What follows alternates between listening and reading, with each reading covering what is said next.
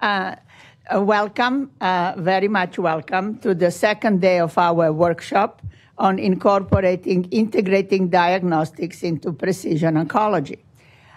For those of you that were not here, my name is Hedy Risak. I co-chair this workshop, and really has been a pleasure to co-chairing with Kojo Elinatoba Johnson. We are both from Memorial Sloan Kettering. I'm from radiology, and Kojo is for pathology, which I think listening to yesterday's talks is the partnership that we really need to encourage.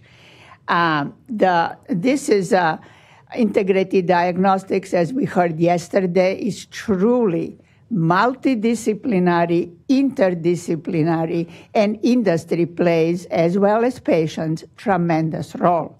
So I'm really happy to announce, to once more emphasize that this workshop is co-sponsored by National Cancer Policy Forum from the National Academies, by the Board of Human System Integration and the Computer Science and Telecommunication Board. Our planning committee consisted of members from all three, from board and both forums. Yesterday, I hope you really enjoyed the day. I thought it was fantastic, and my most sincere thank you. Today, we have two keynote speakers. And our first keynote speaker is Dr. Lindsay Harris. Lindsay, are we going to bring her up? Okay.